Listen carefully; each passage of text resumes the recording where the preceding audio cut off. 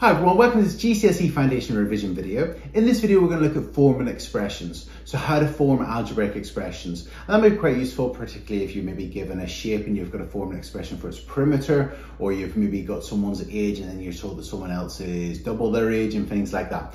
If you've got the revision cards, the algebraic notation revision card will be quite useful. That's card number 49 on the foundation set. So in this video we're going to focus on form and expressions. I'm going to go through some questions. There's going to be some for you to try, so remember to pause the video and to give those a shot as well. And then what we'll do is we'll talk about the practice questions. So let's get started. Okay, so today we're going to be looking at form and algebraic expressions. So in this video, what I'm going to do is I'm going to give you a question. I want you to pause the video and to try that question yourself, and then I'll talk about how I would do it. And hopefully we'll get the same answer. So have a look at this question. We've got Jacob's got 4 bags of sweets. There's Y sweets in each bag. Write an expression in terms of Y for the total number of sweets that he has. So press pause and to try this question now yourself. Okay, so Jacob's got 4 bags of sweets and each one contains Y sweets. So if, for instance, each one contained 10 sweets, we would do 4 times 10. If each bag had 100 sweets, we would do 4 times 100. We don't know how many sweets are in each bag. We just know there are Y number of sweets in each bag. So we're just going to do 4 multiplied by Y. So we're going to do 4 multiplied by Y. Now remember, in algebra, we don't write the multiplication sign. So we're just going to write 4Y. That would be 4 times Y, 4Y. And that's it. So the total number of sweets that Jacob would have would be 4Y. And that's it. That's our expression in terms of Y. And if you got that, well done. Okay, let's have a look at our next question, and feel free to press pause to read this question to try it yourself now. Okay, so the question says Matt and James run a lap of a running track. So there's 2 people, Matt and James, and they run a lap of a running track. And it takes Matt X seconds to complete the lap of the track. So it takes him X seconds, so it could be 10, it could be 72, it could be 100 seconds even. James completes the lap 5 seconds before Matt. So he completes it 5 seconds before Matt. So James is a bit faster and he completes it in 5 seconds less. It takes him 5 less seconds to complete the lap. So if Matt done it in 100 seconds, James completed it in 95 seconds. And we've been asked to write an expression for the number of seconds it takes James to complete a lap of the track. So it takes Matt X seconds and James completed it 5 seconds before him. So we just need to take 5 away from X, and so that's how long it would take James. So it'd be X subtract 5. And that's it, because he does it in 5 seconds less time than Matt does. So we do X take away 5 seconds, and that's it. And if you got that, well done. Okay, let's have a look at our next question. So the next question says, a pencil costs X pence, a ruler costs Y pence, and Aaron buys 7 pencils and 2 rulers. Write an expression for the total cost in pence of 7 pencils and 2 rulers. So feel free to press pause now to try this question out yourself. Okay, so each pencil costs X pence, and she buys 7 of them. So if, for instance, it costs 10 pence, you do 7 times 10. If it costs 15p, you do 7 times 15. It costs X pence, so we're going to do 7 multiplied by X. We would times them together to find the cost of those pencils. In terms of the rulers, she buys 2 rulers. They cost Y pence each. So, for instance, if they cost 40p, you do 2 times 40p. If they cost 70p, you do 2 times 70p, and so on. So they cost Y pence each. So we're going to do 2 times Y. So 2 times Y.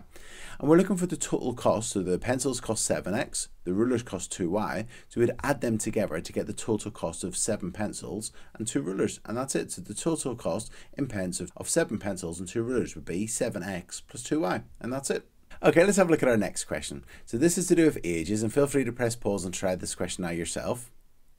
Okay, so the question says Jake is X years old, so he's X years old. Anna is 9 years older than him, so whatever age he is, she's 9 years older. And Beth is twice as old as Jake, so she's double his age. Beth is double Jake's age. And the question says write an expression for Anna's age and write an expression for Beth's age. So in terms of Anna's age, she's 9 years older than Jake, so he's X years old. She's 9 years older, so we would add on 9 to find her age. So for instance, if he was 10, you do 10 plus 9, which is 19, and so on. So it's going to be X plus 9. So an expression for Anna's age would be X plus 9. Okay, in terms of Beth, well, Beth is twice as old as Jake. So whatever age he is, she's double it. So we would multiply by 2. So we just need to take his age, which is X, and we need to multiply that by 2. So we're just going to do 2x. So that would be double his age. 2 times X is then Beth's age. So that's it.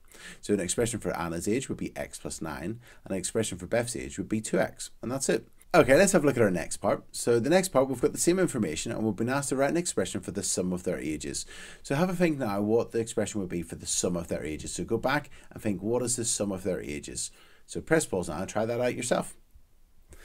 Okay, so Jake was X years old, Anna was X plus 9, and Beth was 2x. And we've been asked to find an expression for the sum of their ages. Remember, sum of their ages when we add up their ages. So we just need to add these up and see what we get. So we've got X. We've got X plus 9 and we've got 2x. So if we add those up, let's see what we get. So let's add up our x's. X plus x is 2x, plus another 2x would be 4x's. And then we've still got our plus 9, so plus 9. So the sum of their ages, the expression for the sum of their ages would be 4x plus 9. And if you got that, well done. Okay, let's have a look at one last question. So last question says, Henry is x years old, Isaac is twice as old as Henry, and Ella is 3 times older than Isaac. And we've been asked to write an expression for Ella's age. So feel free to press pause and try this question out yourself. Okay, so Henry's x years old. Isaac is twice as old as Henry, so that means Isaac is double Henry's age. So that means we'd multiply Henry's age by 2, so that'll be 2x. So that means that Isaac is 2x, his age. And Ella is 3 times older than Isaac, so that means that Ella is 3 times Isaac's age. So we need to multiply 2x by 3. And 2x multiplied by 3 would be 6x. So that means that Ella's age is 6x. So that means our expression for Ella's age is 6x. And let's just recap that. Henry's x years old. Isaac is double his age, or is twice as old as Henry, so we'd double x to be 2x. Now she's 3 times older, so we need to multiply this by 3, and 2x times 3 would be 6x. That means the expression for Ella's age is 6x, and if you got that, well done. And that's it. And that's it. So in this video, we've been focusing on forming expressions. We've been looking at how to form algebraic expressions for different situations.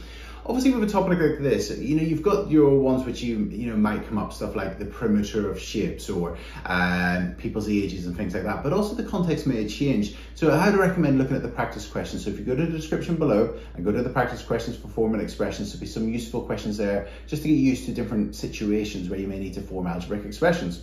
So I really hope you found this video useful. If you have found it useful, please like and subscribe to the YouTube channel. I just want to also take a moment just to say, keep up the hard work. You're doing fantastically well. If you've watched all the videos so far, well done you. That's fantastic. You deserve a medal. You deserve a top grade just for that alone. But well done. Keep up the hard work and keep trying your best, because that's all you can do. If you keep trying your best, at least you'll know if you get the top grade, fantastic. But if not, at least you know you've given it your all, and that's all you can ever do is just give it your very best. So I'll see you tomorrow at 3 o'clock for the next video. Cheers. Bye.